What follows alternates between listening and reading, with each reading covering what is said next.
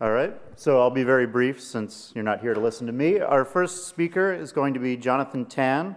Jonathan is an expert on the theory of star formation, who's also worked quite closely with the observations, done some observational work himself, and most of his theory is really focused on sort of uniting theory and observational work on small through what people working on star formation would consider large scales of sort of galactic disks, what somebody like myself who does cosmological simulations would call R small scale. And since that's really a goal of the workshop, to bridge these scales, we're very excited to have him here. He's a professor at the University of Florida, and he's really been at the forefront of the theory of star formation on many different scales for several years now. So please join me in welcoming Jonathan.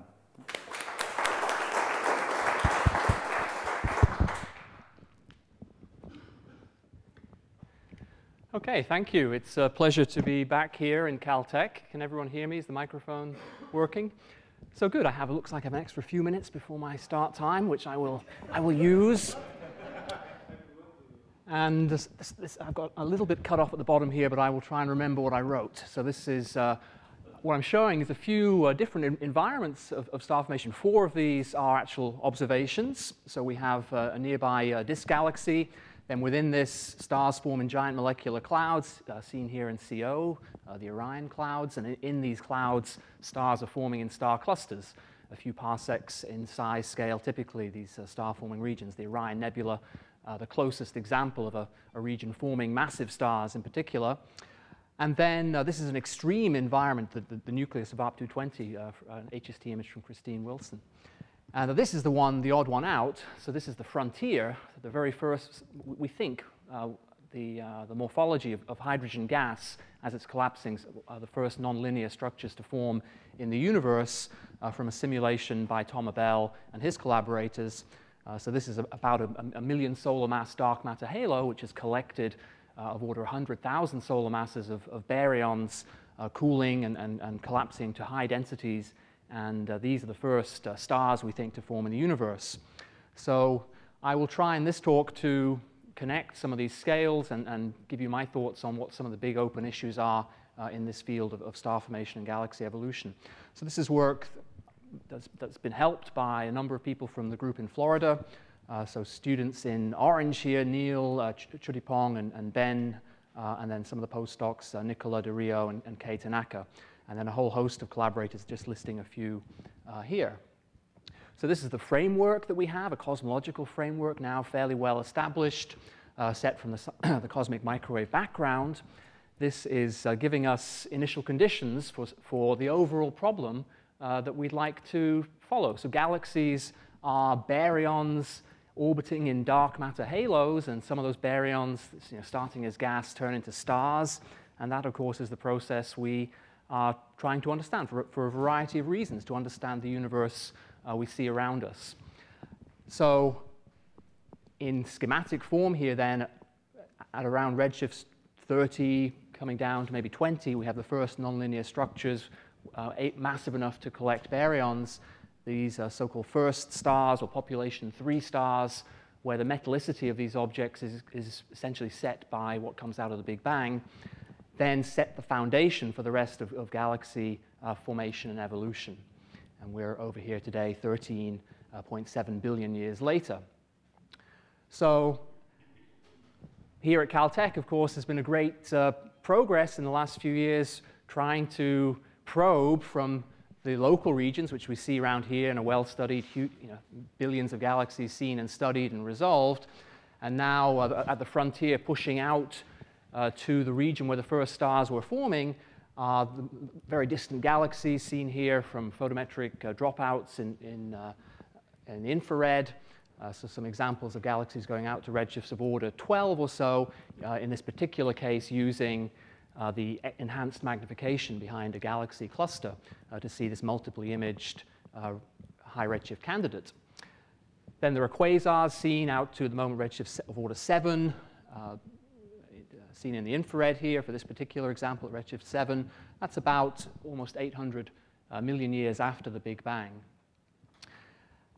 I don't know, I'm not an expert on observations of the very distant universe, but fortunately Wikipedia exists, and somebody's maintaining a list here of very high redshift, spectroscopically confirmed redshifts of distant objects. So there's a gamma ray burst here at 8.2. You see galaxies at 7.5 and so forth. And so this list is growing, year by year, and with JWST coming, we expect great progress. And then for photometric redshifts, a bit less certain. There's the possibility of foreground interlopers, but we have candidates at redshifts of order 10, perhaps 12, although this is controversial. So these are photometric redshifts. So the star formation history then is the history of our universe, how the stellar content has built up. So this is the density of star formation that's going on in each volume of the universe as a function of redshift or look-back time. We're here today on the left at 0 redshift, and there's this well-known peak at redshifts of order 2 to 3, measured from various means. This is samples where the star formation rate's been measured in the ultraviolet, tracing the hot photons, the short wavelength photons, ultraviolet photons from massive stars, and then also using the infrared reprocessed light as well. And then this is, to me, really amazing. My first work in this, my first scientific paper was back in 1999, working with Joe Silk and Christophe Balland. And at the time, these were the data we were aiming at here. So we really had only a handful of data points, and we were trying to constrain theoretical models of star formation rate history. And at the time, I thought, well, we should wait until the data get better. So basically left this field. But maybe now it's time to come back, because it really is becoming much better defined. There are, of course, many caveats to these measurements. You basically have to assume, for example, an initial mass function of the stars, because you're really sensitive to the output of the most massive stars here. And so that, of course, is a big factor which sets the normalization of the mass content, because most of the mass is in low mass stars. The initial mass function of stars is weighted towards the lower mass solar mass stars rather than the higher mass ones, which are dominating the luminosity output. So the physics of star formation, what exactly do we need to understand to have a picture, a deep understanding of what's going on here? This is a complex, nonlinear, chaotic process. We have gravity compressing gas, but the complexity arises mostly because of the things which are resisting that collapse. Various forms of pressure support, which can be simple thermal pressure, just the heat, the thermal pressure of the gas, to magnetic pressure, turbulence, by which I will loosely refer to bulk motions in the gas, which can also be driven by local sources, which drive, say, certain ram pressure from, say, stellar winds or outflows, or supernova remnants, radiation pressure from the stars, potentially even gradients in the relativistic pressure component from cosmic rays. And then in galactic systems where we have orbits, perhaps around a black hole or just generally in a galactic disk, we can have support by rotation and shear. So it's the evolution of these pressure terms which is the thing we need to worry about. How does the gas, how is it heated, how is it cooling? How are magnetic fields being generated by dynamo action? How are they diffusing and coupling to the gas, which is in the star-forming region mostly neutral, just a trace amount of ionization? And then again, the generation and decay of turbulence. So we need to understand this, we need to study chemical evolution as well. We have dust particles of heavy elements, and we have other heavy elements which control cooling. We need to understand the chemical makeup of this material. Also for the ionization fraction in this mostly neutral gas, this trace amount of ionization is still important as a coupling between that gas and the magnetic field. Stars are forming somehow with a range of masses. We'll discuss a bit more details, but once they're formed, often they're in binary systems, often they're born in clusters, so we need to worry about dynamical evolution, gravitational dynamics of such systems. Then, of course, stellar structure and evolution, which we think is reasonably well developed, but there are still issues, for example, how rotation affects stellar structure and evolution. Because the outputs of those models then are the feedback and the metal enrichment from the end process of the stars. And so this feedback then has several forms which are of interest. So when stars are forming, accreting, they also generate outflows, bipolar outflows, magnetically driven and rotationally driven from the inner accretion disk. They have winds, in particular main sequence winds and later stage winds from massive stars. And then, of course, their radiative feedback, which can dissociate and ionize gas. Dissociate the H2 in particular is important. And the radiation pressure acting on particularly dust. And then finally, supernovae. And so we have this complicated set of differential equations which can follow these processes in principle, but how do we initialize? So what are the boundary conditions on the problem? We have to, even for a simple system, a relatively small system like a cluster, just one cluster, perhaps a parsec across, we have a huge range in scales, at least 12 orders of magnitude, going from this parsec scale down to the size scales of individual stars. Several light years compared to light seconds across these stars. And so, this three-dimensional the problem also with time, this huge range of scales, inevitably, in a computer, if you try and put these equations in here, you're going to run into a problem where you need to give up at some scale, or you have to make some approximation at the smallest scale. Otherwise, your simulation will only be advancing on the time steps relevant to that shortest scale, which could be the sound crossing time of a star, which is very short, minutes or hours compared to the perhaps million-year evolution even for this cluster as it's forming. So there is a need for subgrid models, and that's one of the themes of this workshop. So because of this complexity, there are many open questions, and I've divided this into 2 pages, one for star formation and one for galaxy formation and evolution. So on the star formation scales of individual stars or star clusters, we have questions to do with causation. Stars are forming from molecular clouds, but as I'll show, most molecular gas is very inefficient. So there are some regions which decide to form a star cluster. Now, why that is it some external trigger, or is it stochastic instabilities going on in the gas, is still debated.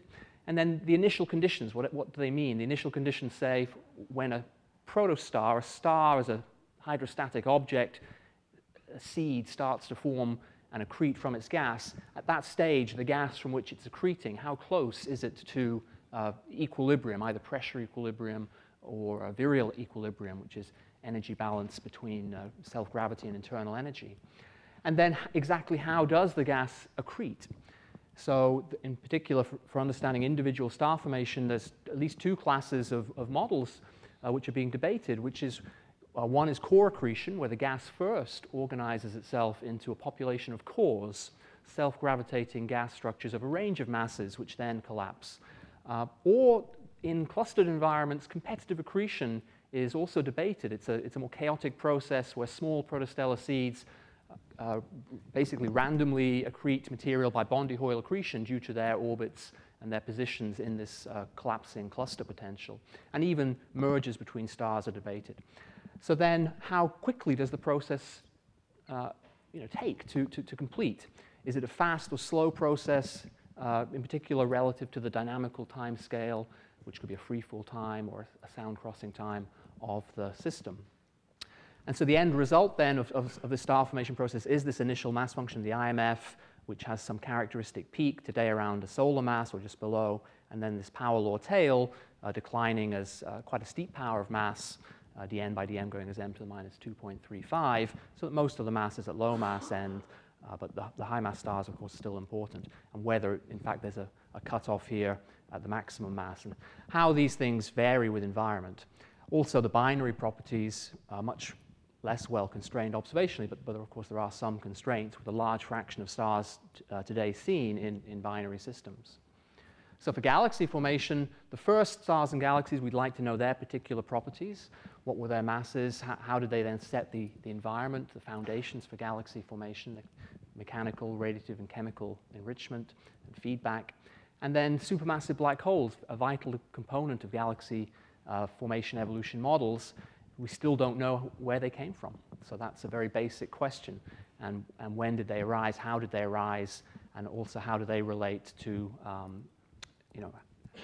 both galaxy formation, but also how is their growth perhaps regulated by star formation? Then, as we'll hear later from Adam Leroy, I haven't seen him yet, but he is here at the back there, great. He will tell us about resolved studies of galactic disks And there are various relations, empirical relations seen in the star formation activity in disks as a function of these galaxy properties like gas content or orbital properties. And so what is the physics underlying those mechanisms, those laws? And then extreme environments, and there are a whole range of things. There's just three where we can go to very high star formation rate and gas concentrations in the nuclei of galaxies, also sometimes connected with AGN, active galactic nuclei activity, or low metallicity. How do things change there? So for the first stars, let me summarize what I think's the latest work here. So this is, we have a cosmological framework, dark matter and baryons, dark matter structures forming first. So you have small halos, we call them mini halos, forming and growing in mass by merging together. This is redshift 24. By redshift 20, we have a mini halo of maybe 1 million solar masses of total mass, which has come together. And by 18, then, this is now has a deep enough potential that the baryons, mostly hydrogen and some helium, can cool down and settle into this structure. So these are the first nonlinear objects where baryons are going to do something. And so this can now be followed numerically in supercomputers, both with the smooth particle hydro method and the adaptive mesh refinement method, to follow the baryonic collapse to very high densities, basically stellar densities. And so what they do is follow the non-equilibrium chemistry, which is the most important thing is to work out what your main coolants are, which are, we think, molecular hydrogen, which it forms, unlike today, which it forms on dust grains, it forms in the gas phase, catalyzed via free electrons in this gas, a small amount of free electrons. And so there's a trace amount of H2 forming here via the H- channel, which is the main coolant, and allows the gas to cool down to about 200 Kelvin. And this transition has a critical density of about 10 to the 4. So this actually sets properties, perhaps convergent properties, of a whole range of different halos which approach these kinds of conditions where we have maybe several thousand solar masses of baryonic gas in scales of inside about 10 parsecs. Now, at very high densities, around 10 to the 10, we have three-body H2 formations starting to occur, so we really build up our coolants, and that then, in the center of this structure, leads to a loss of pressure support and inside-out collapse, which is a model also developed for nearby low-mass star formation happens. So then the pressure support's removed, this gas structure, which previously was contracting very slowly because the cooling was weak, now starts to collapse, as I say, from the inside out. And so this has all been followed numerically. You then, at the center of this collapse, form a hydrostatically supported object, a star, protostar still accreting. Now very high densities, it's optically thick with this kind of temperature here, and it's a very low mass. This seed is much less than a solar mass, but it's embedded in thousands, perhaps even hundreds of thousands of solar masses of material. And so the question then has been, what happens next? How much of this mass actually makes it to the star? Does it form only a 1 solar mass star? Does it form a 10 solar mass star, 1,000 solar mass star, 10,000 solar mass star? What is going to happen next?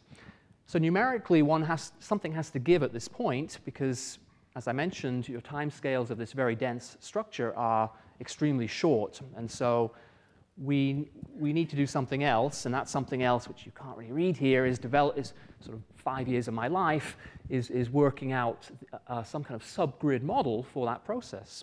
And essentially then we have tried to consider the physics which we think is going to be involved in how this object is going to gain material and potentially stop accretion. We defined two kinds of population 3 stars. So population 3, this refers to a difference between the classic galactic populations of 1 and 2, which are seen in our galaxy. Population 3 is defined as having a metallicity essentially coming out of the Big Bang, or a bit more precise here, less than some critical value such that the metallicity is irrelevant. So it doesn't really matter if you had that tiny few carbon atoms in this gas. So it's less than some critical value so that metallicity has no effect on their formation, so basically negligible cooling, which we think is around 10 to the minus 5 if we include dust, or their internal evolution of the stars. And through the CNO cycle, in fact, that's a lower limit of about 10 to the minus 8 of solar metallicity. So basically, essentially metal-free gas coming out of Big Bang nucleosynthesis. Then two kinds of population 3 stars. 3.1s we defined as initial conditions then for these structures are set by cosmology. So they're forming in these halos, but these halos have never been influenced significantly by any other astrophysical source, which could be another star or could be an AGN. Then 3.2s are still this essentially metal-free gas, but have been influenced by, say, radiation from, perhaps ionization from another source. So it's these 3.1s which are simpler to model because, of course, once you start having to deal with external influence, there's a whole host of other parameters. So these, going from the bottom up here, are the physics that we think we need to understand to work out what these POP3 stars are going to be. So the initial conditions, as we've seen, are set by cosmology, and following the collapse of baryons in simulations, all groups agree essentially on this process set by the microphysics of H2 cooling.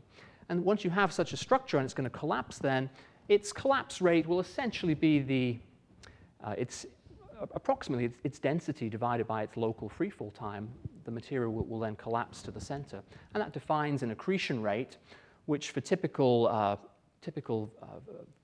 conditions in this gas can be very high, a few hundredths of a solar mass per year, which is much higher than the typical accretion rate we see today, especially for low mass stars. Then we have rotation, so we'll form a disk, and that disk has the potential to fragment, so one needs to worry about that. It is also a place where turbulence can occur, and so it could generate magnetic fields by dynamo action, potentially up to equipartition values. At the very center, we have a protostar, and that undergoes normal protostellar evolution, which can include things like nuclear burning, so deuterium burning, for example. But it's accreting as a relatively large structure, perhaps an AU in size, certainly much bigger than a solar radius. And as it's accreting, it's mostly supported by its internal energy, which it's inherited from accretion. And then it's radiating that energy away. As it gets more massive, it's radiating faster and faster to support itself. And then it will, at some point, it will, this is as a function of mass here, the size of the star, at some point that star basically radiates away its energy and undergoes Kelvin-Helmholtz contraction down to the main sequence. And when that happens depends, of course, on how quickly it's accreting material. The faster it accretes, the higher mass it is where it still stays above the main sequence. If it's accreting very slowly, it has more time to settle down to the main sequence and will reach the main sequence at a lower mass. Reaching the main sequence is important because that means your star is hot. It's producing a lot of ultraviolet photons, which can basically disrupt accretion. So this radiative feedback then depends on when you land on the main sequence. And what we estimated with purely analytic models was when the ionized region, the H2 region, which has a temperature of maybe 20,000 Kelvin, basically becomes large enough to disrupt the accretion disk. And we estimated that a critical scale then would be somewhere in the range of 100 to 200 solar masses. Now, yes? In this scenario, basically you ignore any stability provided by the dark matter field. I mean, it's all just the gas physics at this point. How do you, I'm thinking about the bigger picture, right? If you think about when a galaxy is forming. Right. Well, the dark matter is being followed in these numerical simulations. It's in here, and it has defined where the star forms. The baryons have cooled and actually deepened the potential. They dominate the mass density inside about a parsec. But they do drag in dark matter with them, and that could well be an important point. But dynamically, they're not important in this inside a parsec. Well, I like trying to build these structures here, but without constraints here, this is very unstable because we could have got something wrong at various stages, and with a pure analytic model, it's difficult. So parts of this problem have been tackled, some by Hal York here and his collaborators, carrying out simulations of this, say, this radiation pressure stage where the feedback from that star disrupts accretion. And so in their simulations, these are two-dimensional simulations where the protostar is in the middle here and its radiative feedback is disrupting accretion. For their particular simulation initial conditions, they found accretion ended at around 40 solar masses. And so that was their estimate for the mass of the first stars. There are now groups doing a whole host, that basically taking cosmological halos and carrying out such radiation hydro simulations to estimate masses of the first stars. So here's from, this is Hirano et al. 2014. They've done 100 of these objects with 2D calculations. So here from their simulation of when they form, so one at redshift 35 here, but most coming at redshifts 20 or so. And then this is their estimates for, by this radiative feedback process, following all of the physics I essentially mentioned there, the mass spectrum of the first stars, ranging up to, in some cases, 1,000 solar masses or so, but with a peak around 100, or just below 100. And then from Sousa et al. 2014, here they're doing about 60 halos, now with 3D radiation hydro simulations, and getting slightly lower masses. With 3D, they begin to see more fragmentation in the structure. So I applied our analytic models back in 2010 to only 12 halos from Brian O'Shea, and with these analytic models, which of course don't allow necessarily to resolve all the fragmentation, we were getting somewhat higher masses, around 100, solar masses up to 1,000. You see how the field is progressing. These are based purely on analytic models. These are now based on full radiation hydro simulations. So here are some open questions, I would say, which related to POP3. So there is some debate still about the degree of fragmentation from relatively low fragmentation scenarios where you form single massive stars or perhaps binaries to relatively high fragmentation cases.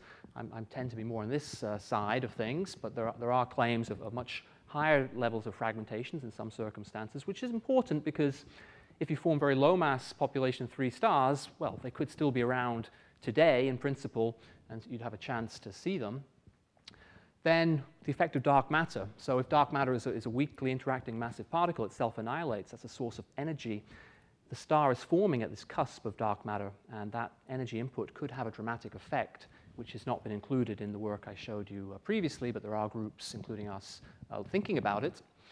Then work that was done here, the dark matter streaming, there's an offset in velocities of the dark matter from the baryons, so that then affects things and can delay the onset of POP3 star formation. Basically, you need a more massive mini halo, so there's some effects there. Then these population 3.2s, the general thought is they will be of lower mass. They have had higher levels of ionization, which promotes H2 formation, and so promotes cooling. And so you have smaller Jeans masses, essentially.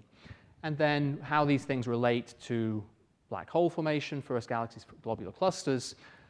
One of the key observational constraints, there are not many, relate to the kinds of metals produced in supernovae from these potentially massive stars, which Hager and Woosley and Umeda and Nomoto have been thinking about. But how reliable are these models for predicting nucleosynthetic yields? So unfortunately, the first star observables are very indirect. I mean, these are the kinds of astrophysical effects they could have: reionization, first metal enrichment. They light up the universe a little bit. They potentially explode as supernovae and gamma ray bursts. But these are all very indirect constraints. And even with JWST, if the masses of these things are 100, even 1,000 solar masses, they're too faint to see. You maybe see clusters of these things if such things exist. So at the moment, we have very few constraints here. And it's a challenge.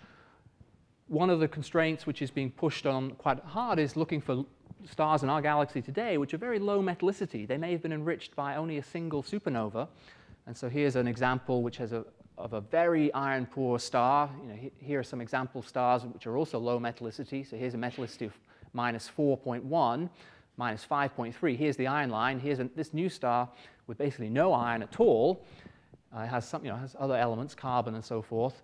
But this is then modeled as enrichment from a single supernova, perhaps a progenitor mass of maybe 60 solar masses. Then here's examples. You can't see the details, but basically has low carbon over iron and magnesium over iron, and has large odd-even effects, which is a prediction of supernovae, so-called pair instability supernovae from very massive stars, where the helium core mass at time of collapse is more than 100 solar masses. But it's not that these are very indirect constraints, of course, and rely on the accuracy of those models. So that's where we stand with POP3. Let me move quickly to galactic disks then. So things we can see. We have a better constraint, but we don't know the initial conditions very well. And so here I think we can be helped by, or what we're aiming at to understand is some kind of quasi-equilibrium of star formation rate in such a system and the interstellar medium properties. That's our target for how we want to model the system. So I won't go into too much detail here, but there are empirical relations which basically measure the surface density of star formation rate, so how many solar masses per year are forming in each kiloparsec squared patch of this some galactic disk, and these are normal galaxies averaged as a whole, and these are more extreme starbursts that Rob Kennicott compiled, and this is a power law with slope steeper than unity, around 1.4. This lower axis is the gas content, the mass of gas per unit area in the disk, and solar masses per parsec squared. So this work back from the late 90s has been extended, and we'll hear more from Adam, resolved inside internal nearby disk galaxies, populations of higher redshift systems from Reinhard Genzel and his collaborators, also following this relation. There is another way to think of this star formation activity, and that's to plot the surface density of star formation rate versus the gas content divided by a measure of the dynamical time of the galaxy. And so here the units you see are good and understood. There is some amount of gas in a galaxy disk, and on some time scale related to its dynamics, say its orbit, that gas is being turned into stars. And so the data also fall along this, now a power law of slope unity, and this slope of this line of slope unity is not a fit to the data, it's just been put across the data here. And so it seems that, at least on these scales, you can think of galaxies as turning some fixed fraction of their gas into stars per orbit. And that fraction, in fact, is about 11% if you normalize for a disk average with the outer orbital time scale. Or if you go into annually in nearby galaxies, it's about 4%. Yes? There's no single dynamical time it varies with the rate. Right. So this is, if you take these are disk averages out to some radius, and if you take that outer radius time as your time scale, it's about 11% averaging inside. If you go into annually, these are kiloparsec wide annually, and you use the center of that bin as your estimate of the orbital time, then you get 4%. I mean, this prediction then would say that, you know, the relation could be very different on different radii. Well, these are starburst disks, as you know. These are small systems. Individual galaxies try to do the same relation. Surface density gas versus surface density star formation. We end up with a very different relation. Well, these are individual galaxies. I know they have a range of radii. Right. With no single dynamical time. Right. So here they've used the outer dynamical time. If I go into these individual galaxies and resolve them, then I take the local orbital time, then I get 4% here as the best estimate. I'm not saying this is necessarily the best model for explaining it, but if I had to pick one number on average, it's 4% of gas per orbit. So this similar work has been done at the higher redshift systems, and again, this taking the amount of here molecular gas divided by an estimate of dynamical time scale seems to do also a reasonable job at predicting the star formation rates. With Adam, in fact, we've tried to go one step beyond this and actually look for second parameter effects. So in particular, galaxies have a rotation curves where here's the circular velocity as a function of radius. In typical galaxies, we'll have an inner region where it's rising closer to solid body, then becomes more flat. This beta is the logarithmic slope of this gradient of this, how the circular speed changes with radius. So here there's a high shear regime, a low shear regime. And what we did then was look at this efficiency per orbit parameter. So here typically around 4% when you have the bulk of the disks in this flat part. And then as we go to higher beta, so more the steeper slope here, in fact less shear, we're seeing a decline in this efficiency per orbit, which is statistically significant. And in particular, there's a model which I have worked on, which involves a triggering of star formation by shear-driven processes through GMC collisions, which actually makes this kind of prediction. So the data are becoming good enough to look for second parameters. This is not the only one we can look at. We can also look at things like the presence of bars and also spiral arms, and a number of groups are doing that. So these are some relations on galactic scales. Looking inside galaxies, of course, we know that star formation, is occurring in small structures, and I'm not going to say too much about giant molecular clouds because Nick will give us a review of that. But even on these scales, you see, the star formation is also proceeding in a way which is very inefficient if you think of it as a mass of gas divided by some dynamical time scale. So here we defined an efficiency per freefall time. Now this is a local freefall time in the gas set by its density. And we find values of, again, of 1% or a few percent. So this was first done by Zuckerman and Evans, considering the galactic GMC population. We have maybe 1 billion solar masses of gas in giant molecular clouds at a density of around 100 particles per cubic centimeter. All galactic star formation is occurring in these GMCs.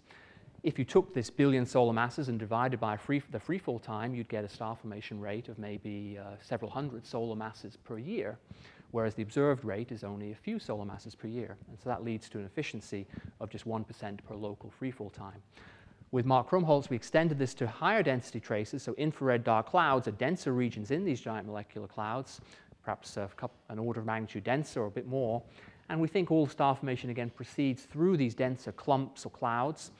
And if we, from samples of infrared dark clouds, again, try and do this estimate, we find, again, perhaps just 1 or 2% of the gas in those infrared dark clouds is turning into stars per local freefall time, which is now much shorter because we're at higher densities. And this can be extended up to the Orion Nebula cluster. Individual star clusters, which show age spreads, can be put on this diagram. And then also higher density traces in either extragalactic systems or in galactic clumps. This shaded region is a model of turbulence I'll discuss in a second, which again predicts that, from Krumholtz and McKee, which predicts the rate of star formation in a turbulent medium should be quite low. So that's in regions which are forming stars, but actually most of the gas in giant molecular clouds, certainly in the low density envelopes, parameterized here by visual extinction less than, say, 10 magnitudes, is actually inert to star formation. It's not forming stars at all, and so there's a threshold. And this question then of how sharp this threshold is, or the precise nature of it, is being debated by a number of groups. But it seems below AV of 4, which is this level of surface density, we have a very rapid decline in star formation activity. And so the star formation activity is certainly much more clustered with respect to the distribution of molecular gas. So how do we explain that? One idea is turbulence. Okay, so I will try and wrap up here. Turbulence could explain this, and turbulence can be described by several parameters: the virial parameter, the Mach number, how it's being driven, and then the strength of magnetic fields. And it leads to a distribution of gas densities, and if you take that distribution of gas densities and then work out what fraction is going to become unstable, you can derive a star formation rate. And so that's what a number of authors have done here. And they predict then star formation efficiencies per freefall time, which are relatively low, perhaps a few percent. It can also explain the initial mass function if you take the kinds of structures which are forming from this turbulence. You get a characteristic peak and a power law tail. And it can be applied then to global galaxies. So you take structures, giant molecular clouds, you assume they're virialized and turbulent. They know about the galactic disk by their surface pressures, and then you can, if you knew the mass fraction in GMCs, you could work out the overall star formation rate. And so these kinds of models have been developed, adding complexity for different regimes, and to try and match this data. So we're all happy we could go to the beach. Since I'm out of time, I will just perhaps leave you with some worries about galactic, this issue. There are potential problems with turbulence models, and all the results so far are for hydrodynamic turbulence rather than what we think might be happening is more magnetized structures, which would be alphanic or transalphanic turbulence.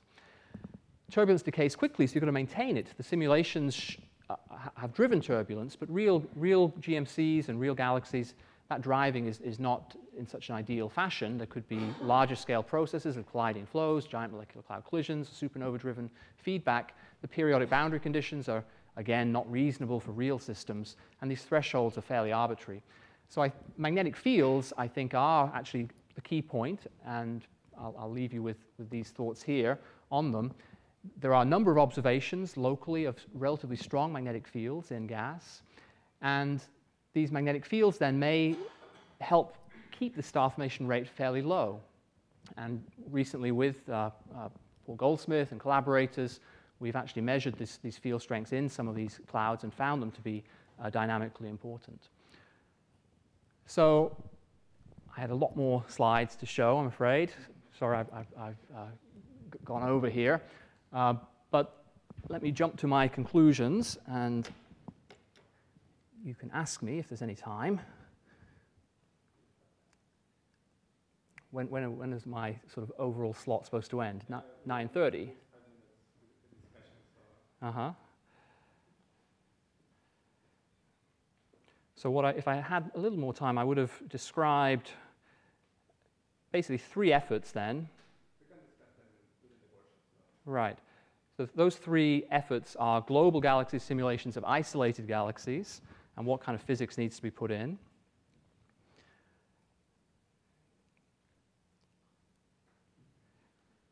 Then, with that debate over, there are people who are carrying out larger cosmological zoom-in simulations,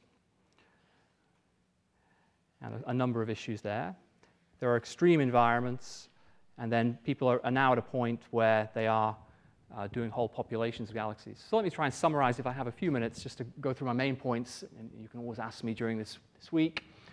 So star formation is complex. We struggle to understand even nearby systems. We have this issue of initial conditions, dependence on subgrid models, and the connection to observables. For population 3, we have well-defined initial conditions. Latest results suggest these very first objects are maybe massive, maybe 10, 100 times the mass of the sun, but precise prediction is very difficult and challenging, and it's very hard to test.